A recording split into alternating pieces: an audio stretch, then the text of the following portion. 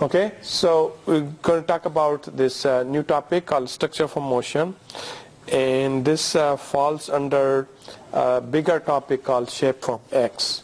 So the idea is to recover the 3D shape from one or two images, and this is a very big topic in computer vision. As we've been talking about, the images are 2D, the world is 3D, you get images which is projection of 3D and 2D, and you want to recover 3D information.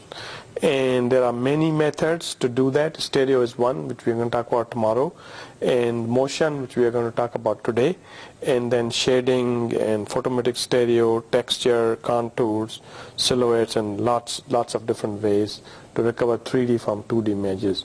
And that's what humans do, because our vision system is also projecting 3D to 2D. So retina is like an image plane, and we are getting 2D, but we are able to recover this 3D, and we are able to navigate in the 3D world, and that's important. The applications are many. If you can do the 3D recovery, then you can do object recognition. You can recognize objects in 3D. You can do robotics. You can put a camera on the robot can move around, navigate, follow a path, and you can do computer graphics. You can have realistic videos or imagery, because you can generate new viewpoints. You can do image retrieval. You can do geolocalization. You can find out what is the exact location the picture was taken. It is used in archaeology, that you can try to understand in the old days when these particular cities which were ruined, destroyed, what used to be the culture, what used to be structure, the streets, and so on. So there are lots of application of that. And of course the sports, you can use 3D in the sports. So one good application is this Kinect, Microsoft Kinect. Many of you use Xbox, and the Kinect helps you to get this 3D, because it has this 3D sensor, which is not a vision based, it's some different sensor, but that's what it's able to do that. So these are the examples, that these are the gestures which on this row we are showing you. These are the depth images, which is the 3D images, which shows you the intensity, show how far are you from the camera. Okay, so this area is further than the person, and this is closer than this guy, and so on. And these are the simple RGB images, which are the color images. So Kinect will give you both of those, and there's a lot of research going on to how to use these kind of videos. This is called RGBD, RGB and depth, the 4D data you are getting when you include time, because you have video. Every time instance you have RGBD. Okay, so these are some of the examples of different gestures. There's a very interesting data set where you can the challenge is to recognize these different kind of gestures, and these are gestures normally you use to when you do the video games with the Xbox. So instead of using the controller, you want to use the gestures to do this very realistic kind of experience. Okay, so and these are some more of examples of these different kind of gestures. These are the depth, these are the RGB images, but there are corresponding depth images to be analyzed, and what the Kinect is providing, that in addition to the RGB, it's providing you depth images also. And so that's one. So as I have shown you this thing, that humans have different cues to recover 3D, and stereo is one, the motion is another one, shading is third one, there are lots of them, and what we perceive is integration of all those cues. Now if we mask out all other cues, then just motion is still pretty powerful cue to recover 3D. And so this is an example of that, which is called moving light display. So imagine that you look at these dots here in a single image.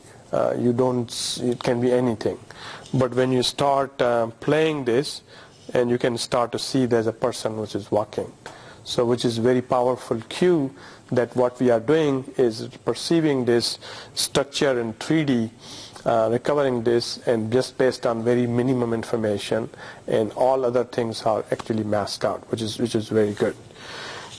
And so this is one thing, and what we are going to talk about today, that how can we write a computer program which will take images like this and recover the 3D shape and also 3D motion, and so that you can then synthesize images from different viewpoints which are shown here.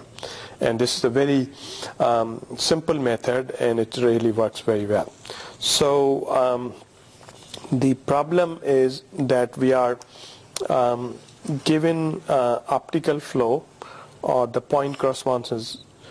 We want to compute 3D motion, which is the translation and the rotation, and then shape information. So that's called structure from motion problem.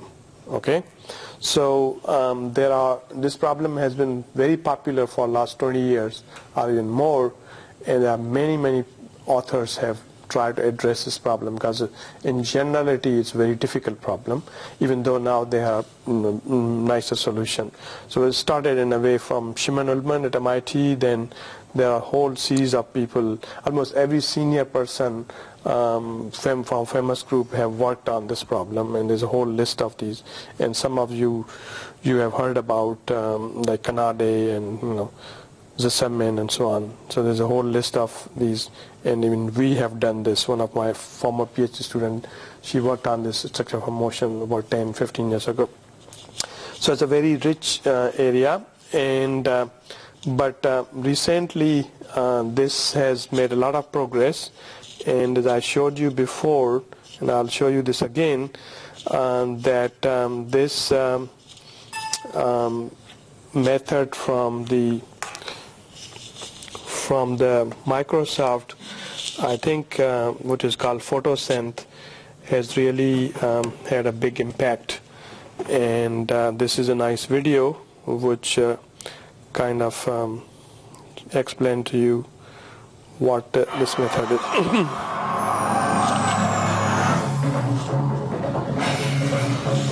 You can think about what Photosynth does as linking images together. Whenever images are taken in a common environment, it's as if you form a hyperlink between them. And so now if you think about the emergent network of hyperlinks between images that can be built by a crawler, say, going out and searching the whole web, it's a very powerful idea. Here's a shot of St. Peter's Basilica. We're looking at it where we can navigate through hundreds of photos. One thing happens when we arrange all of these guys into a common three-dimensional environment. Here's a point cloud, the model that's been reconstructed from all of those images. Let's turn all of the images on so we can see where they all ended up. You see this kind of complicated picture of lots of photos in their own planes inside that model. Let's go dive in and find the photo we're looking at. And now we can move back and forth among different photos, like this, just moving from side to side. These white boxes that are now appearing on the screen are showing where photos were taken. So for example, if we want a close-up over here, we click on that, and you see that everything is registered perfectly for three-dimensional order. So you can imagine a technology like this one with many people's photos being registered simultaneously becoming like a three-dimensional map or a universe. We have a three-dimensional reconstruction of the environment. And we can also, of course, look at those photos individually, and then from there we can navigate around the space either via photos or via the entire environment. This is all of them turned on simultaneously, which is kind of fun. If we want to look at other images similar to the one we're looking at right now, we can do this trick. Now we move close to the center of the screen all the images that share a lot of context with that image that we were just looking at before. These are nearly identical shots. Here's, for example, a close-up of this clock. Looking at similar shots, we see that the clock also occurred in a number of other photos, like this one. So this gives you a way of grouping and navigating between images using the image context without any kind of tagging having taken place beforehand, no hand intervention. This shows you how you can zoom on different parts of the image. And as we zoom, only the necessary data for that particular part is coming in over the network. This is all the images that had this same content anywhere in them. So Here's another image of the same museum. Another image. And you can see the registration happening in real time. So we go back and forth between those images. Here we're moving back and forth among neighboring images, so images that share some content. So this gives you a kind of neighboring tour. Gives you a rapid way of navigating around inside that space. If you had an image like this one somewhere on the web, and you wanted to know what's in one of those murals, another photo would just be discoverable like that. This photo could come from somewhere else entirely. It certainly gives you a way of looking at other perspectives on something, or close-ups, or what's around the corner, based on a starting image. Let's say that this close-up is on a web page that talks about this particular scene. You could dive in and then dive back. Okay, so you got an idea that, even though this is doing, many different things and so on, but basic fundamental problem we are going to talk about, given two images, how we want to recover the 3D information. Okay, so we are going to talk about this particular algorithm by Tomasi and Kanade. And Kanade is same, the KLT tracker which we are implementing, and in that K is Kanade, L is Lucas, and T is Tomasi actually. So he also contributed, Tomasi also contributed to that tracker. So so the assumptions are that the camera model is orthographic. So this is much simpler model as compared to perspective, but it's still they will show that they can recover 3D. As you know, the in general model is a perspective as compared to orthographic. But perspective is non-linear because the depth appears in the denominators create a problem. So we are going to assume that we have P points, and we have the F frames, uppercase F frames, and F has to be at least we have more than 3 frames, 3 or more frames. And these points for which we want to recover 3D, they are not in the same plane. If they are same plane, then we have a problem. And of course these points in the images, they have been tracked. So you have used your KLT tracker to get these SIFT points or the Harris points, you get the tracks, and we are going to use actually those to do this. So then this is a batch mode that we have all the points of in all the frames, so we have tracks of these images, and we are going to use all of those to recover the 3D and also the motion from every consecutive frame. Okay, so we don't require the camera calibration if we accept that this 3D structure will have up to scale factor. That if you have same object but it is scale and you take a video of that, we will get the same structure. We won't be able to say, well, this is a smaller one, this is a bigger one. So that's one problem because of orthographic projection and camera calibration not done, which is fine. So input is frames like this. They are showing the 4 frames, and you are showing the KLT tracks, which you will get, which you are getting in your program. So what we are going to do is KLT tracks will give you an image point, the location of these points in different frames. Okay, and we are going to represent them by U and V. These are the X and Y coordinates. They are not optical flow. They're just notation. They have used this one, so we'll stay with that. So you just want to be aware of that. So here we have these are the frame numbers, small f from 1 to f, and then P is points. So we have the X coordinate, which is represented by U, of the point P in frame F, and Y coordinate of point P in frame F. So that's a general notation which we're going to use. So what we are going to do is we'll take these tracks, we'll put them in this matrix, which is W, and this first row will be the X location of these points in the first frame. So this is the first index is the frame number, and second index is the point. So this is the first frame, all of them. So the first point, second point, third point, and P point. This is the first row, and here the first row is the Y coordinates. And similarly, we'll have a second row, which will be the second frame, third frame, fourth frame, and this is the last frame, F frame. These are the X coordinates, and these are the Y coordinates. So we are going to organize these points like that, simple as a matrix. Okay.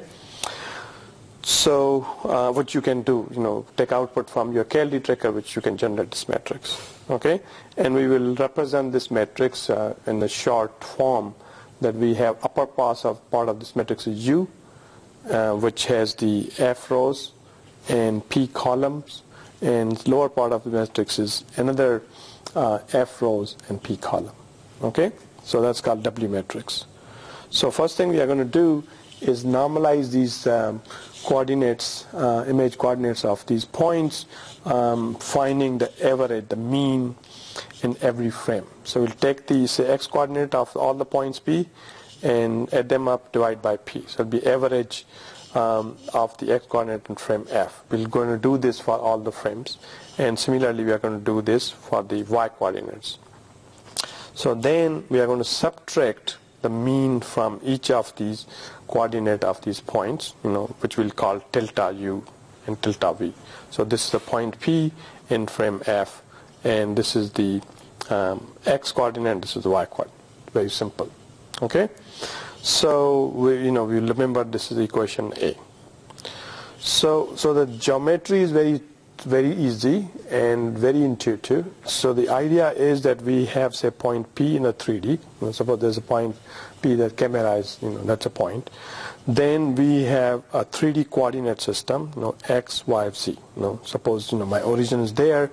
This is X, this is Y, and then this is Z, for example. So I can find out the 3D coordinates of that point P with respect to this word coordinates.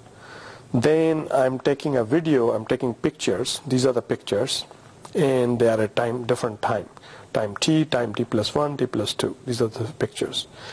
And then I have a coordinate system attached to each of the image, or the coordinate either of the image or camera. So these are the coordinate system of my images, and I have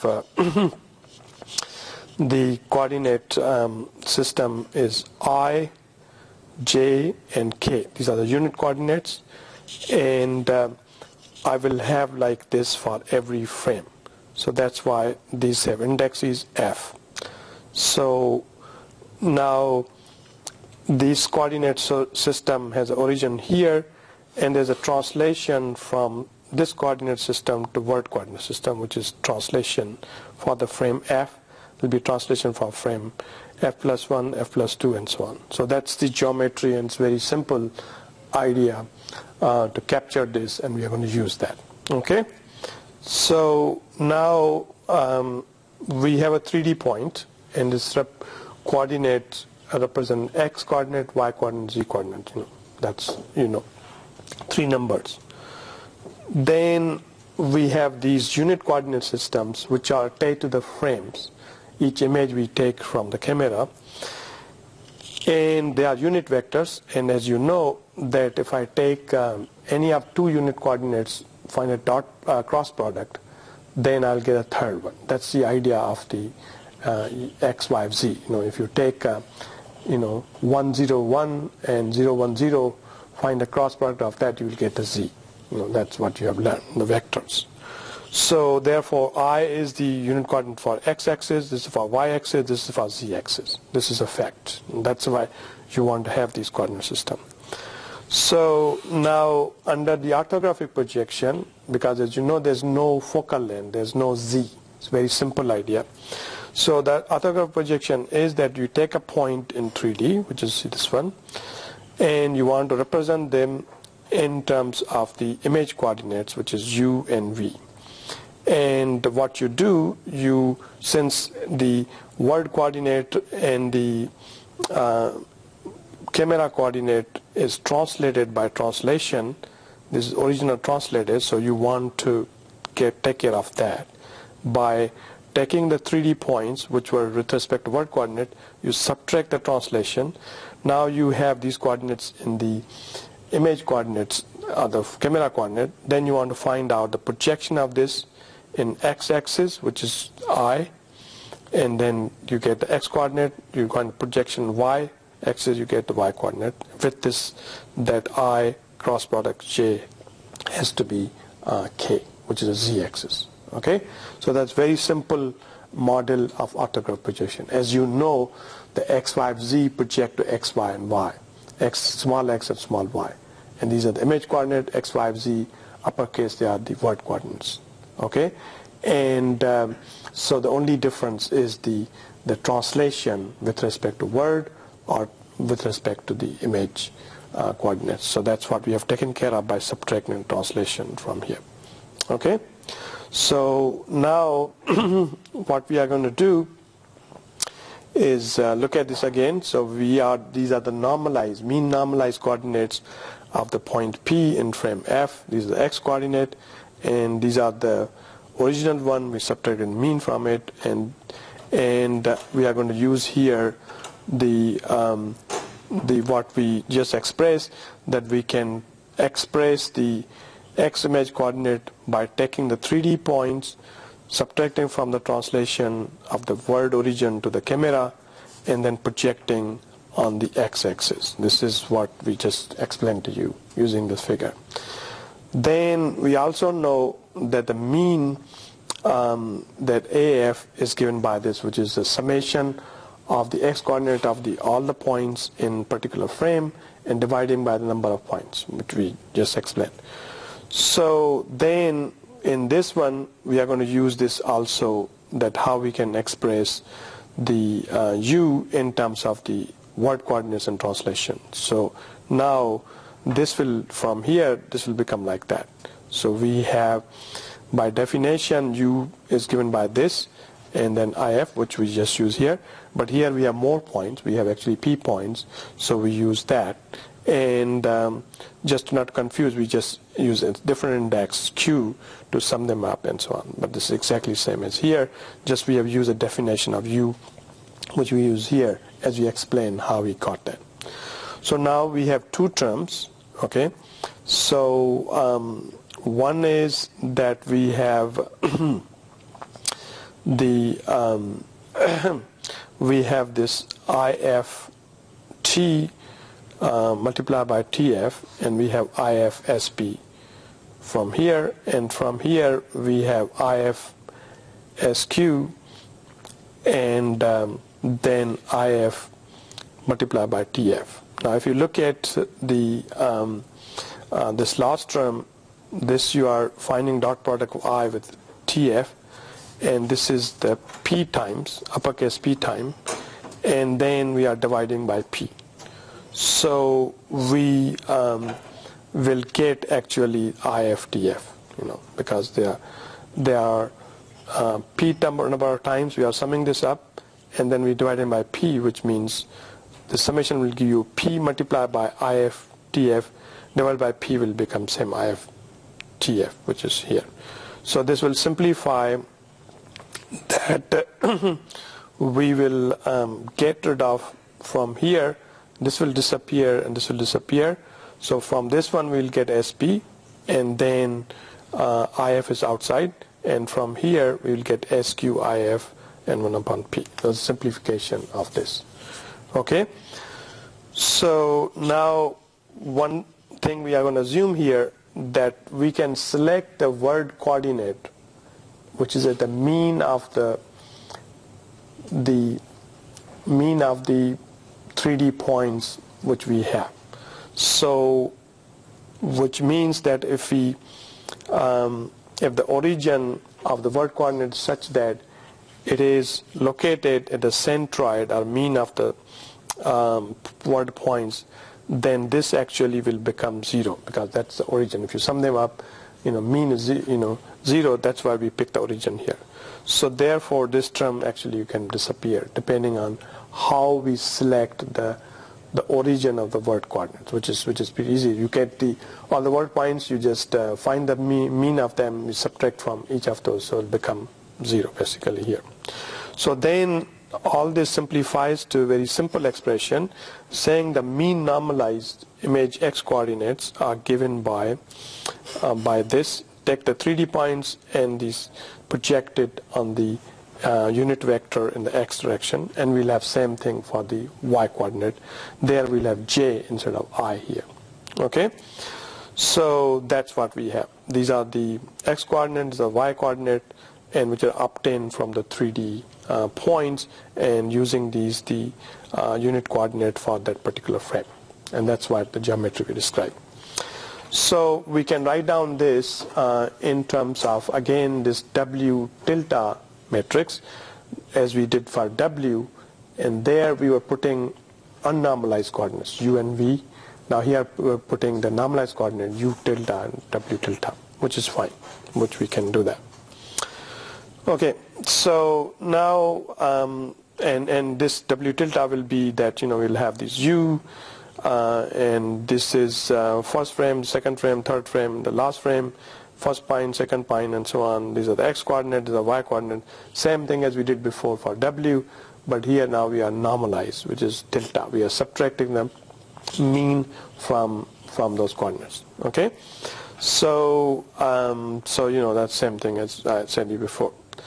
So now this is important here, and you want to listen to this carefully. So if you look at these two equations, what we have is the W tilde, which is U tilde and V tilde, because U tilde is X coordinate and V tilde is Y coordinate. Then we can take all those points which we have, the P points and F frames, we can take this equation and actually put them like this. As you see that what we are doing here, if I take the first point and multiply with the I1, I will get the first point coordinates X. If I take the first point multiply with J, I will get its Y coordinates. So since I have P points and F frames, so these are the P points in 3D, and these are the basically the rotation matrices for these different frames.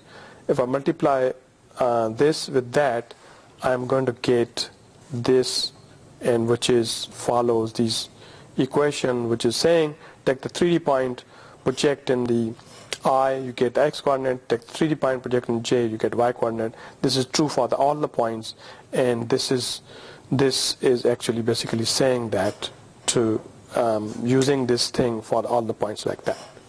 So we have one big column, which is this one, and this has the different X and Y unit vectors, as I showed you before in the figure, for every frame. And the second matrix is the 3D coordinates. So these are the unit coordinates for every frame. This is the I and J for the first frame. We'll have I and J for second frame, third frame, and fourth frame, and so on. And this will tell you how the camera is oriented with respect to the world coordinate system. Okay, and we just need to know two, I and J, because if you know I and J, we can find out K. How can you find out K? Cross product. So that's the idea. So that is really neat. Okay, so that's what we are getting to, and it's a pretty simple manipulation. But the amazing thing is that it really works, and that's why this paper is more than 2,000 citations. It's a really good paper, especially for learning. I mean, this is a long time ago, but for understanding and learning, this is a really good paper. There are many better methods now, but this is a really good way. And it shows you, in order to solve the real problem in computer vision, you need to use some mathematics tool which people have known for many, many years, but you just apply it, fit in there, and you can solve the problem. So therefore, it's important to know the basics and then the math. Otherwise, you will have a lot of problems. Okay, so this, I think, formulation of W tilde like this, that we have two components. One is the R matrix, which captures the rotation information of all these frames with respect to world coordinates, and which basically consists of I vector and J vector, and then the 3D points of these P points, 3D coordinates of P points. So that is essentially a structure for motion problem. So we don't know these. We are given W tilde because you have KLT tracks. You have the points of each point in every frame. You have those tracks. You can compute this. Because you computed W, you can find the mean, subtract it, you can compute W tilde also. So given W tilde, we want to find out the R matrix and the S matrix. That is the problem. Because R is a rotation, which is the motion with respect to the vert coordinate, and the S is the 3D coordinates of these points, and there are P points there. So that's what we have. Okay. So now here is again the rank idea, as we were talking about, that there are very key concepts which are very simple, which are used again and again in this course. So rank is one of them. We talk about rank idea in the fundamental matrix. Okay, so here will be another use of rank constant. So now this is saying that the S is a matrix, it will have a rank, and R is a matrix, it will have rank also. Now S is a rank, rank of S is 3 because it consists of the 3D points of these P points, and we need the 3 numbers. You can have only 3 linearly independent coordinates, linearly independent vectors. So that's why it is 3D points. It can be less than 3 if these points are in a one plane. Maybe you can have 2. But we are assuming they are not planar, not coplanar. So therefore, any points in 3D you can describe with 3 numbers, x, y, z. So which means the rank of this matrix will be 3, S. So that consequence of that is that if the rank of this is S, then the product of this rank of this will be also 3. It cannot be more than that. If you have 2 matrices multiplied together, it will be the rank of the matrix which will have the minimum rank. Okay, the minimum number. So that's one thing. So now they come up with this theorem, which is very simple, intuitive, it's very powerful. Say without noise, the registered measurement matrix, which is W tilde, is at most of rank 3, which I just showed you. It cannot be more than 3, okay, because it consists of S. So because W is the product of 2 matrices, and maximum rank of S is 3. Okay, so that's very good. So now, just again a quick review, as we talked about rank in the fundamental matrix. Rank is related to linearly independent idea. So we have, say, vectors v1 to vn. These are linearly dependent if we can write down like them, and it's equal to 0. And if all scalars a1 to an are not all 0, then they are linearly dependent. If not, then they are linearly independent. So we are going to be interested in how many linearly independent vectors are there in particular vector space.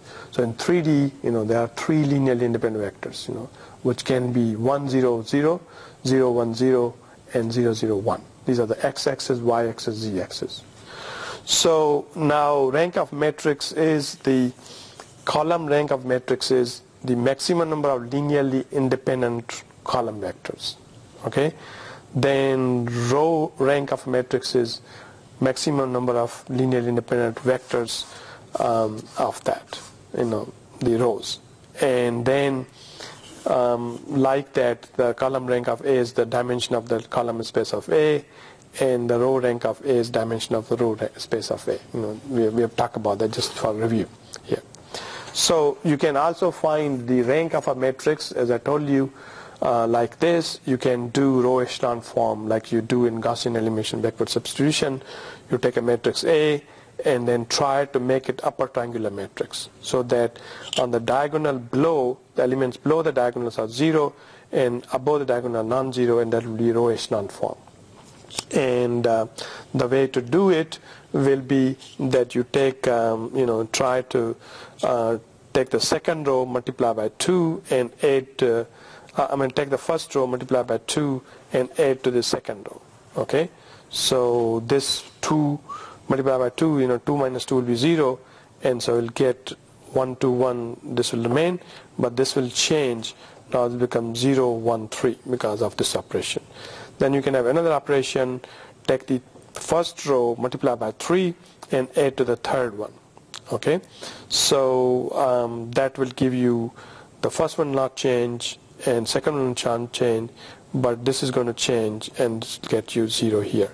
and of course the minus 3 multiply the first row, and you will get here. Now you already have zeros here, then you want to get 0 here. So then second one is that you are going to add these two rows, R2, R3, because you add these two, this will become 0, this will become 0 also. And the first row is this, second row is third.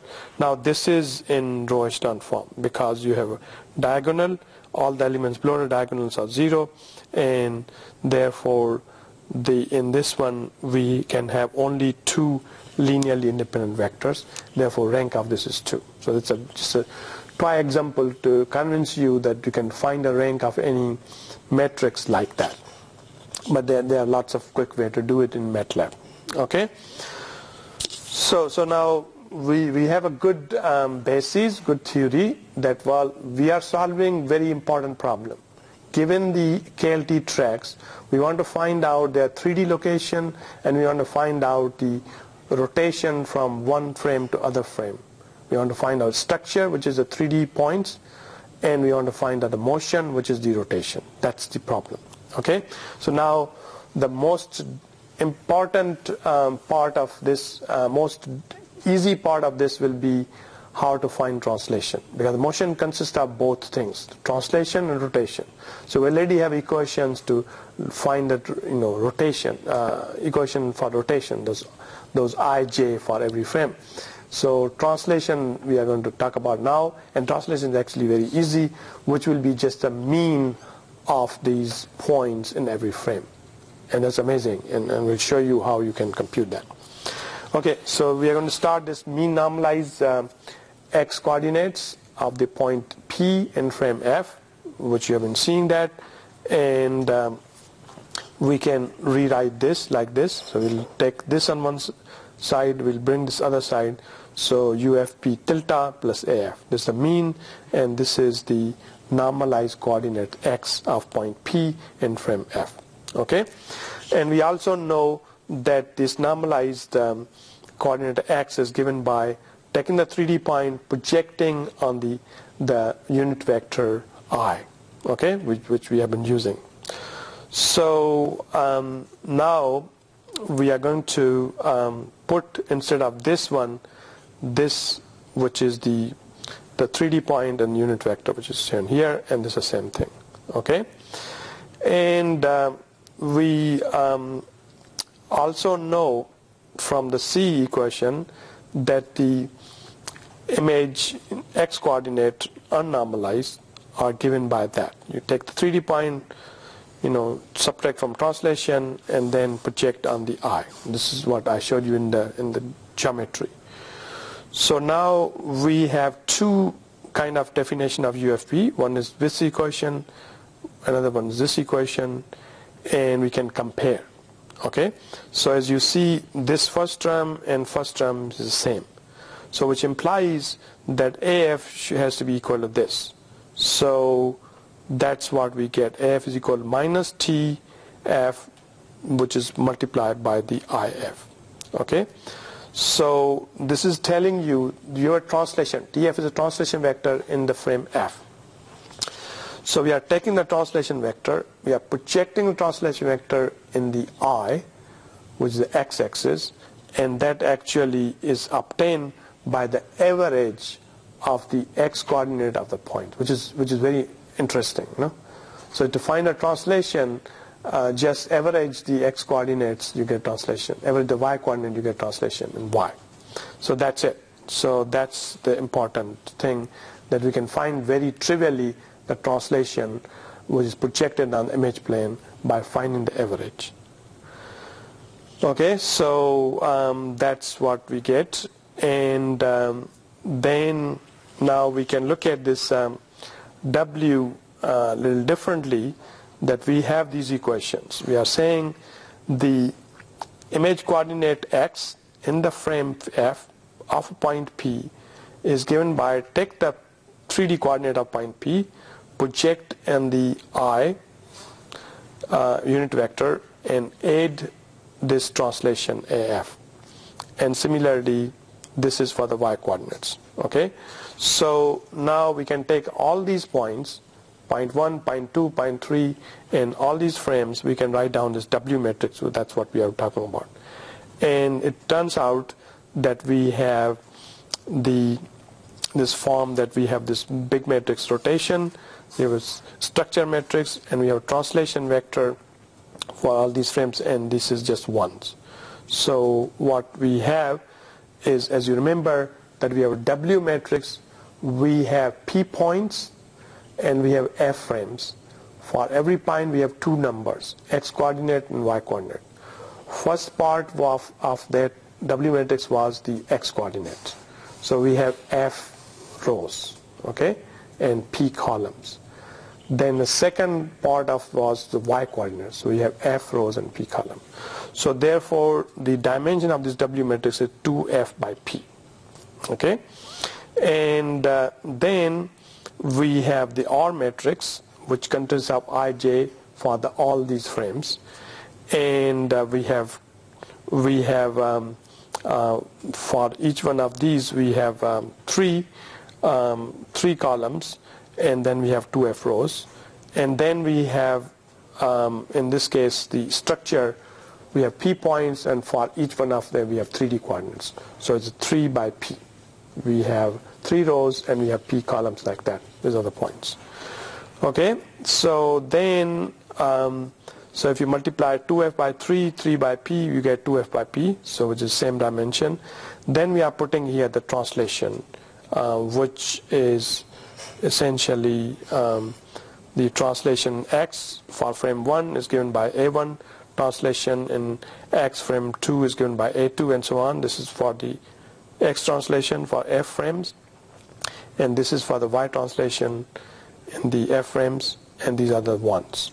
So if you take this T vector, which has the 2F numbers, F for the X and another F for Y, and this is the 2F rows and 1 column, and you take another this vector here, which has 1 rows and P column, then you multiply this by that, also it will become 2F by P. So this is 2F by P, this is 2F by P, and this whole thing is consistent. So it's capturing the image coordinates and the 3D word coordinates, the R matrix and the translation and all that in this nice, one formula. Okay, it's a pure linear algebra, there's nothing more. Okay, so now, as we said, that projected camera translation can be computed just for the mean. Just find the mean of X coordinate and Y coordinate. This is translation X, translation Y, pure. That's no problem. Okay, so now we want to look at this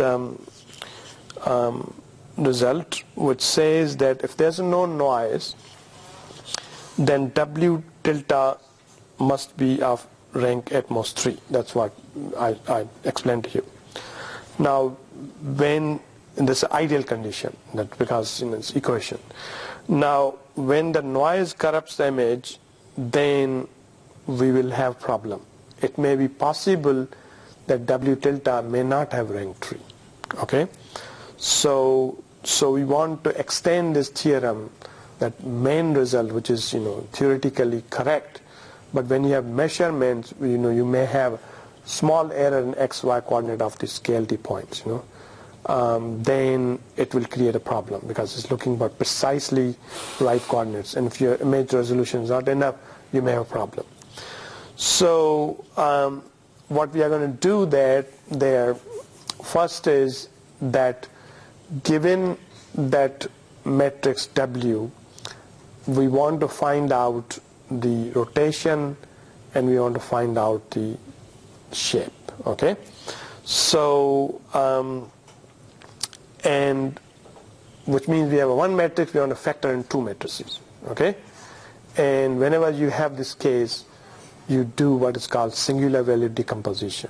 You can take a matrix and decompose into 3 matrices, and we have used this again in the fundamental matrix. So that's what we are going to do.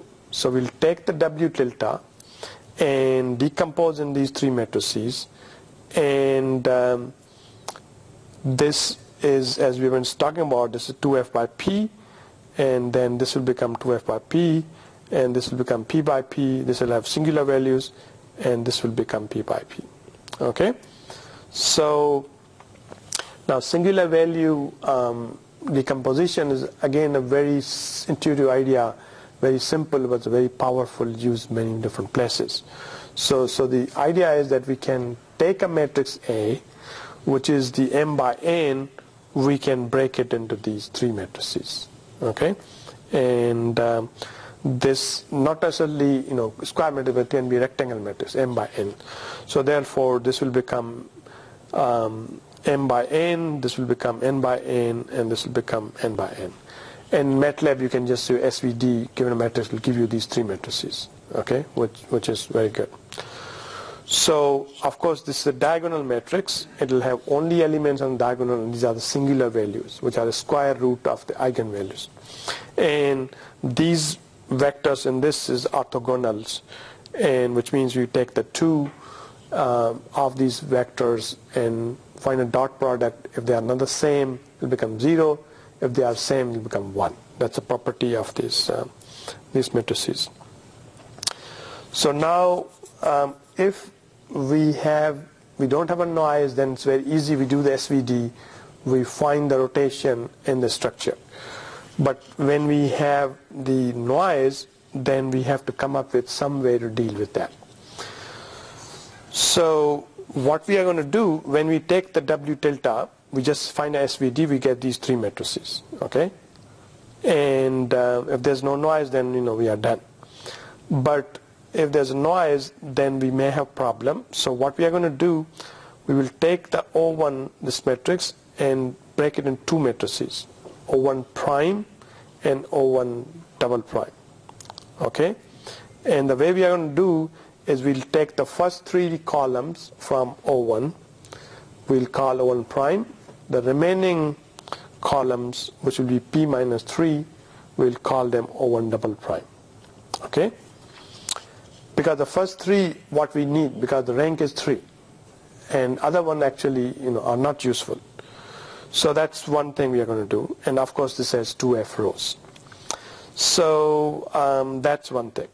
And similarly we are going to break the sigma matrix, this gamma matrix, into two parts. This sigma 1 and sigma 2, and like that, okay? This will have first three columns, and this will have remaining P minus 3 columns. So because it's a diagonal matrix, okay? So like that.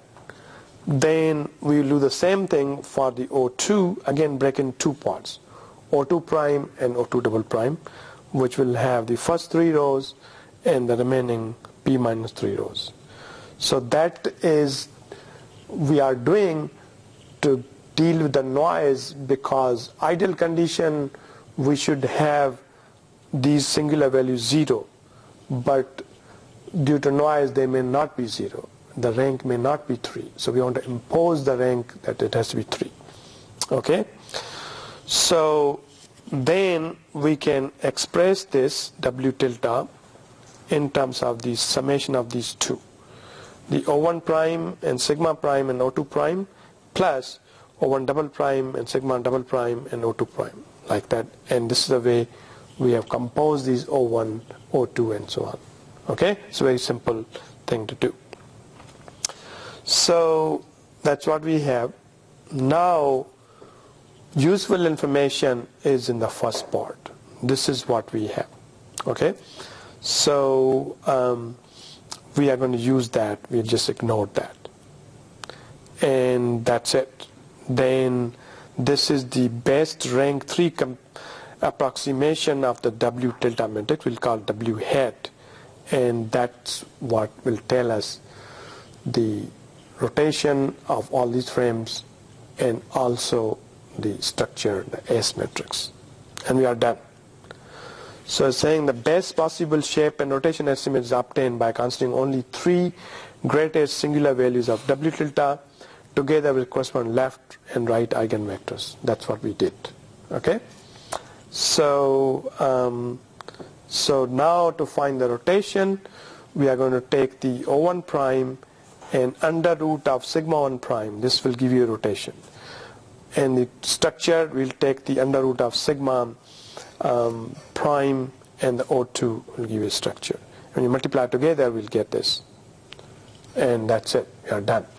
So using the W matrix, which has your KLT points, you can do this and you get the motion, 3D motion, rotation in every frame, 3D translation in every frame, and 3D points of these 3D location of these points in 3D, which is pretty interesting and a very simple method. And that's it. So it's a rotation matrix, and this is the shape matrix, and this is the. So one thing here is that this decomposition is not unique, and you can do something on the top of it to make it unique, but we are not going to get into that. But we'll assume all this is true, and we are done. Okay, so let me show you some results, and so you can actually try this yourself since you have KLT, and it will be just one-line program in MATLAB. So we have, these are the frames, okay, and and these are the points, about the 403 feature points which they have detected, and then for this sequence they can estimate the rotation, the 3 rotations, very accurately. Now here, if you look at carefully, there are 2 curves actually, and they are very similar, so very hard to see. One curve is a ground truth, other curve is computed, and they are really very, very close, so you cannot really distinguish them. If I zoom in first, maybe you will see the dotted curve. So the estimate of the rotation, one rotation with respect to different frames, another rotation, and then third rotation compared to the ground truth, very, very close. And this tells you the difference between the ground truth and the computed, and this is 0.1 degrees or something. It's a very, very small difference for this case. So that's one thing. And then if you look at here, so they can recover enough sequence, they can recover, these are the 3D points they recovered. And this shows you interesting fact that for this house, they actually measure in inches the dimension of these different sides of the house. Okay, so here we are showing the one number is actual ground truth, and other number is the algorithm give you. So as you see, they are very, very close. So here this was 76 and the algorithm says 75.7. Okay, this was 84, but the algorithm is 84.1. This is 53, and all these numbers, which is pretty impressive. So you can actually recover this structure using this method, and then once you have that, then you can use these images to get 3D visualization of this house, different viewpoint and all this. And these are the KLT tracks which you will have. And it's another example. And this one I showed you earlier. So you take these images and get the tracks, and then you can synthesize these images like this. So that's it. So these are images here. So this is a very nice paper. You can look at. This was published in '92, which basically described this method. And also the book by Zaleski has a nice section on that.